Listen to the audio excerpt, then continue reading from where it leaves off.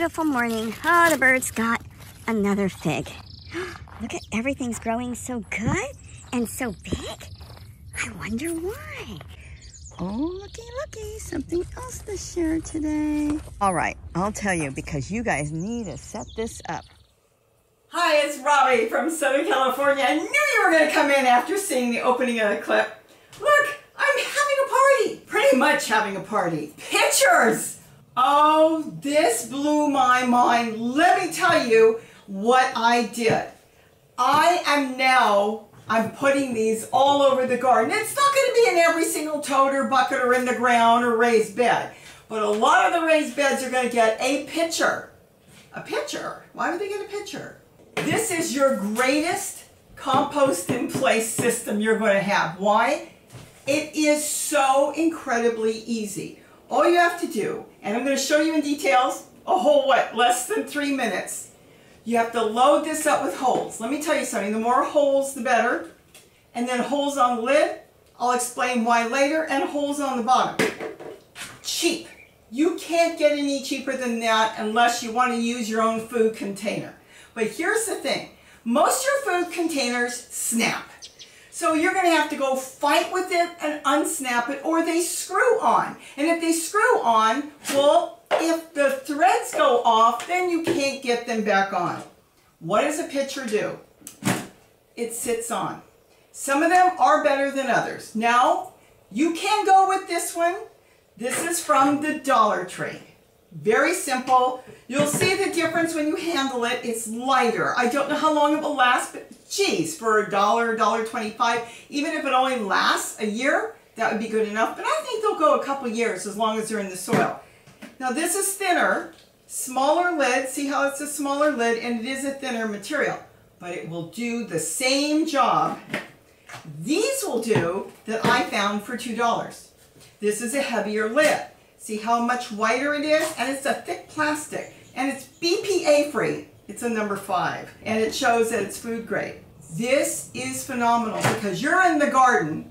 You've got this thing submerged in your tote, raised bed, bucket, whatever. You could do this on a balcony, 50 stories up. You can do it on the ground anywhere. And when you eat dinner and you've got all those kitchen scraps, what are you going to do with it? Open the lid, throw it in there, close it. There is nothing to do. Let me show you real quick. What you're going to need is a soldering iron. You can get those anywhere. These are 30 watts. You can get them at Harbor Freight. You can get them at Home Depot. You can get them at Lowe's. You can get them at, well, anywhere. Target, Walmart. That's all you're going to need. You won't need anything else. The whole project is going to take you less than 3 minutes to put together. Let me show you how I put one together. So this is what it is. Here's the pitcher. You see what it looks like? Now the only thing we're going to do at the end is put holes on the top, and you'll see why. And what we're going to do here is we're going to make as many holes as possible. It doesn't matter if you make them too high, it won't matter, but we want holes on the bottom because we want to make sure no water sits in here because worms don't like being in water. So let's move this over. And let's just go for it. All right, so first thing, let's just do holes on the bottom.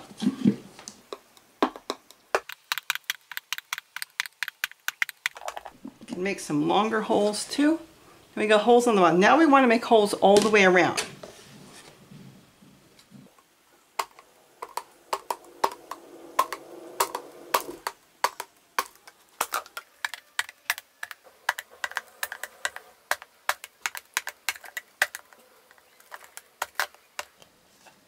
And we got holes there. Now the only other place you want to make holes real quick is if it rains, this could fill with water and you could end up having mosquitoes. That's the only reason. So let's make a couple holes in there. If you don't want, you can make little tiny holes if you'd rather so you don't get any insects in there. Not that it matters to me. But see, you can make the holes very tiny with your soldering iron, or you can make them bigger. We're done. Now all you have to do is get that out into the garden. And that's it. It's now ready for the garden. It's ready for you to start using immediately. Let's go back outside and I'll show you one of them I set up in my rainbow garden. And this was a tote that was already set up, so I had to dig the hole. So what I did there was I did dig the hole. I did drop it in. Didn't go all the way to the bottom of the tote. It doesn't matter. And I filled it in. As you can see, it was nothing with nothing. I removed the soil that I needed to remove. And then when I was done, I put some of the soil inside the container, and then I pushed it around as well. It's good to have a little bit of soil in your compost in place, just a little bit, because the worms are, even though they're creating their own wonderful compost, they need something to start. With the holes on the container, they are flowing back and forth, and their worm pee is flowing in there, and the microbes are going to get in there and everything. It is the greatest thing that you're ever going to set up in the garden, and so cheap. Okay, so it's going to cost you anywhere between $1 and $2. Toilet paper costs you more than that. You're not saving it and washing it for later. This is something that's going to create food for you and your family, and it could last a year or 2 years. It won't matter. I have found this the easiest thing to use. As you're watching this, you can see how easy it is to put in your garden. You can put it in a garden that's already done. It doesn't matter. You're going to dig a hole and make it fit. Don't worry about the handle. And do remember that when you look in there one day, if it's all broke down and starting to get full, you can open that up and pull the entire pitcher out and use that in another container. At any time, you're setting something up new and you want some compost, pull the whole thing out. You'll already have the concave in the tote, in your bucket. Gently pull it out. Take out what's in there and start all over and place it back in. I can't think of anything easier than this. Yes, I've got my 2 system. That's perfectly fine. If that's what you want, I do have a lot of the 2 system, but this is nothing. You don't have to worry about anything, and you do have to remember periodically to water it. So you could turn the pitcher either way. If you want to have a little opening, turn it where you can just water some water in there. Definitely water, because it's going to keep everything wet. Don't worry about drowning your microbes or your earthworms. As long as you have this thing loaded with holes, it's going to leak right out into the container, and it's going to feed your plants. This is perfect for your squash, tomatoes, cucumbers, anything that is a heavy feeder. Though you can use it for any plant, that's what you really want it for. Any water coming out of those totes, remember, will be valuable, because that's going to be your compost tea. So I hope I gave you some great information, because I am setting these up obviously everywhere. And I think you're going to love this too once you have it set up, because what is easier than lifting a lid, dropping something in there, and closing it? With that, have a wonderful day, and don't forget to eat what you grow. Bye-bye! Oh, I'm so excited. One more thing.